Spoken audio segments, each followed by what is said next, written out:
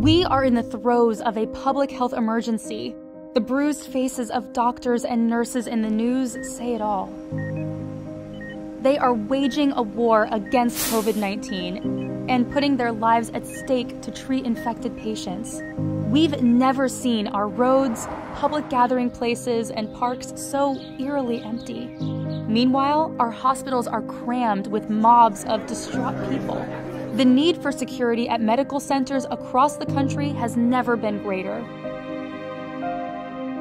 At the onset of this national crisis, Access Control Security trained its guards in COVID-19 emergency preparedness and response.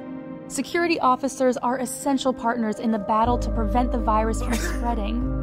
They work side by side with medical professionals to guard heavily trafficked entrances and help medical staff in screening visitors and patients. They monitor testing in quarantine sites and triage tents.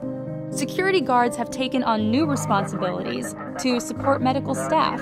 They check people's temperatures with contactless thermometers and inquire about symptoms and contact history.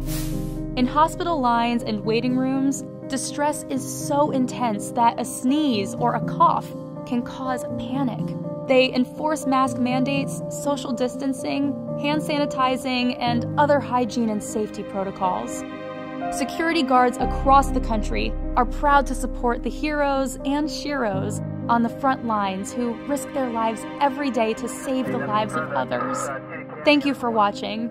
Please subscribe to our channel and hit the bell icon for instant notifications.